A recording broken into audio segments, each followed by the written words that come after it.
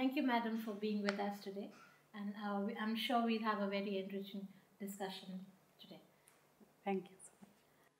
Now, the first thing that people want to know is like, what do we understand by trafficking, really? What is trafficking? Yeah.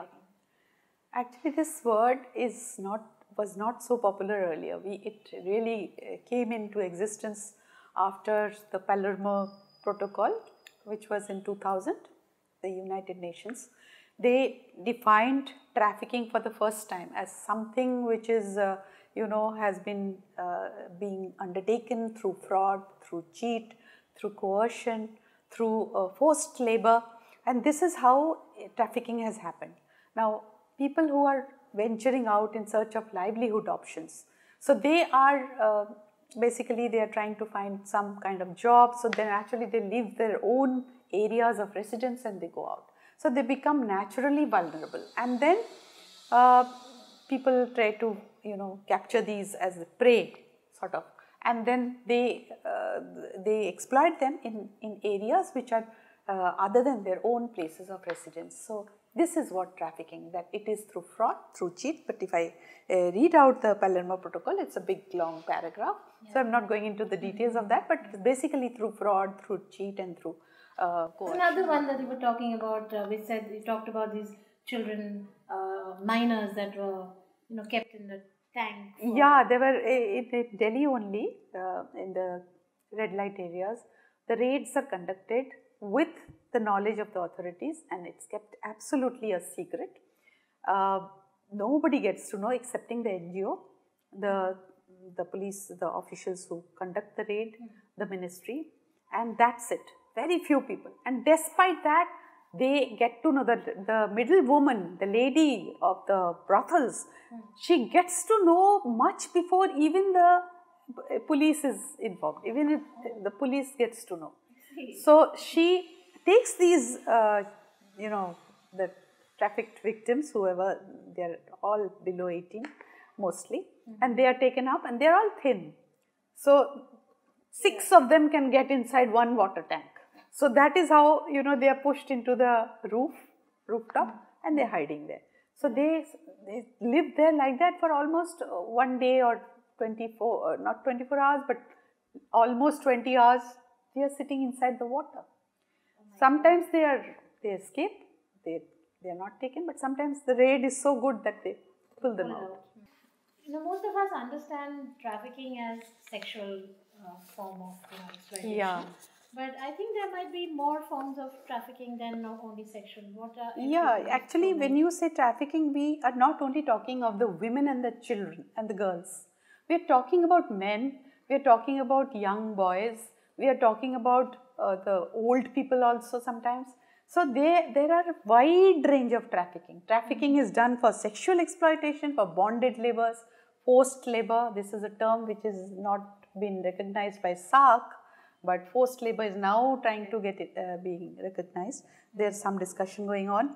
And then, of course, sexual exploitation is one of the most important ones as far as women is concerned. Young target group is the young woman and the child, the girl child.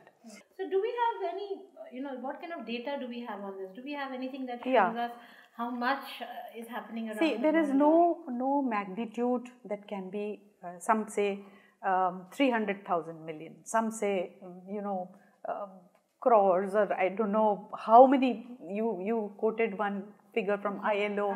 I can quote you figures from UNODC. I can quote you figures from IOM, and so many other organizations. They are all working on this. But they're all different because nothing is reported. Everything is not reported properly. So documentation is one thing that one cannot visualize. But you can imagine it is definitely in millions. It is not less than that. It is in millions and millions. And this is the second largest illegal trade after arms and ammunitions. Where is drugs? Drugs are also there. Arms, ammunitions and drugs. They are the topmost. They are the first. Okay. And then the second level you have this human trafficking. Yeah. The international norms that you were mentioning, so do you think that we need to strengthen the norms or the implementation of the norms? What is it? Yeah, actually you have the Palermo Protocol, which is basically consisting of 3 parts. That is protocol to prevent, to suppress and punish. These are the 3 things. And India is a signatory to all the 3.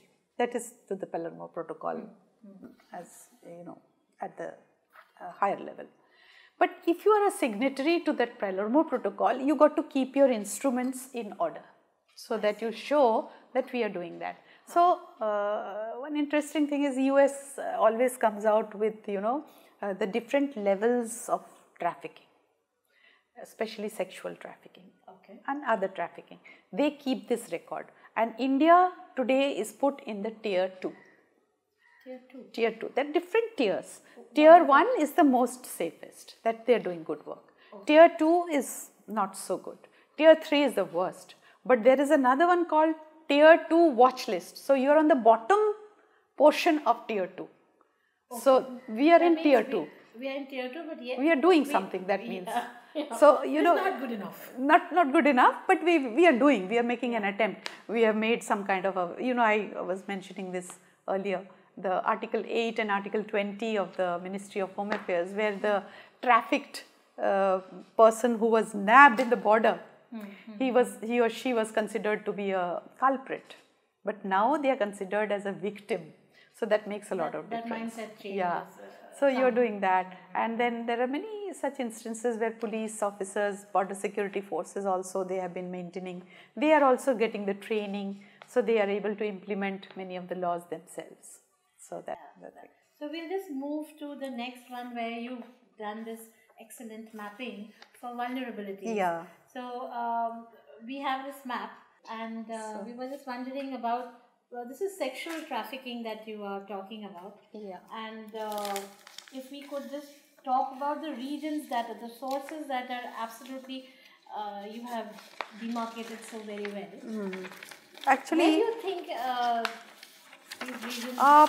You know, these, this was one of the studies where we tried to capture how far the UN Women has been funding this for the last 10 or 12 years.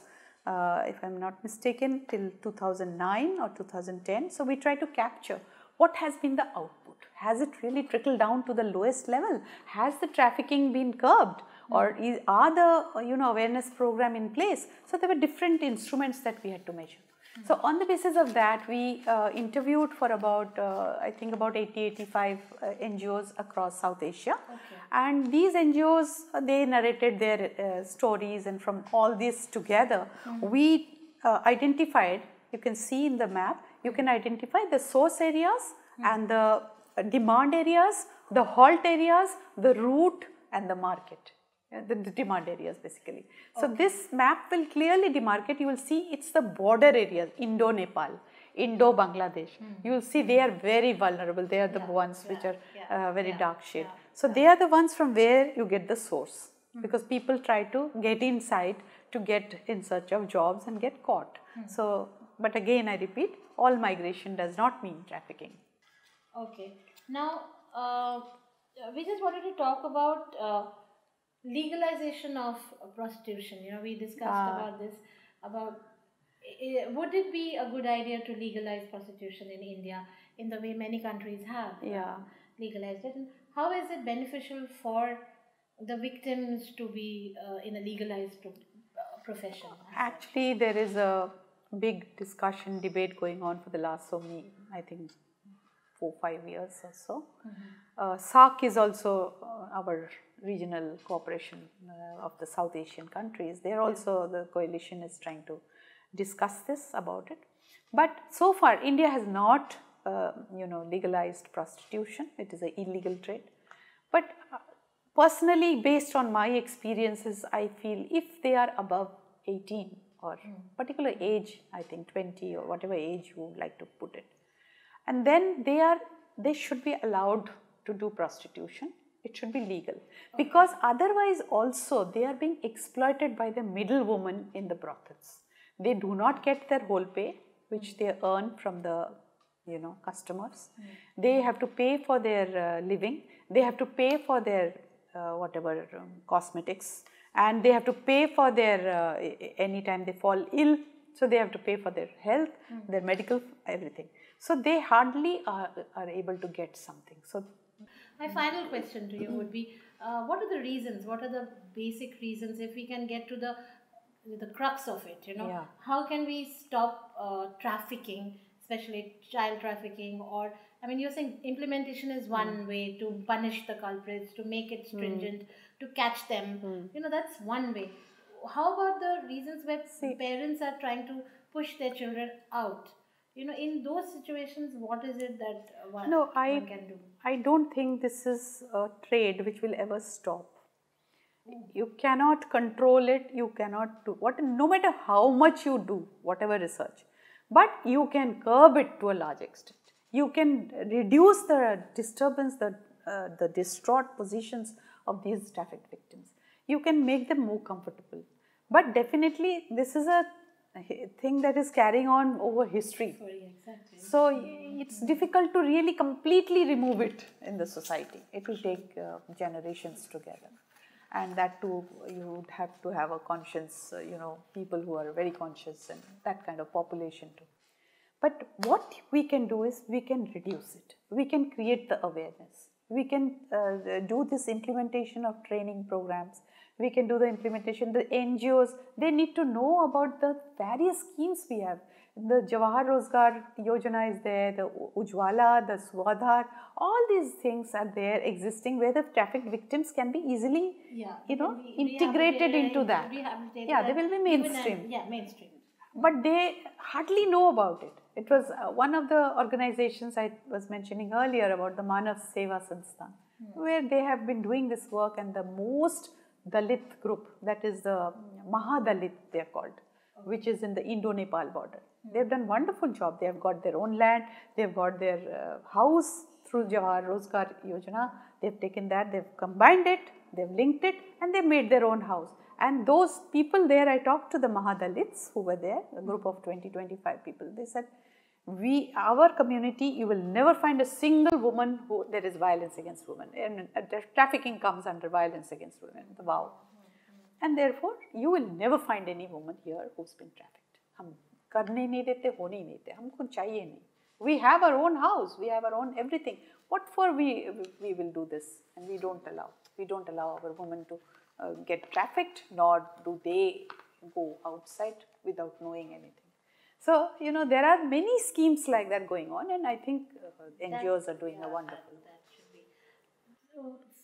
So, just before we end the discussion, I would like you to give a message to our young, viewers as to what is a personal level, what can one do to curb this menace? What is it that we even a literate person can become trafficked. You never know. Yes. So, main thing is that it doesn't mean that we don't step out of our house and we sit inside the house 24 hours and we cannot do that. We have a job, we have our society, we have to go and have an entertainment, fun.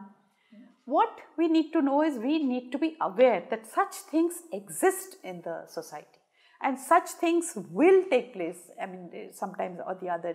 I think at least as a woman, I feel every woman, every girl must have faced an uncomfortable situation, either in the bus or somewhere, So we need to be aware.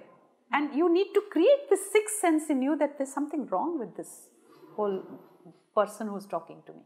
Okay. You need to be aware. So you have to be aware with the laws. What are the laws? If you're going across the country, don't verge out without reading the laws.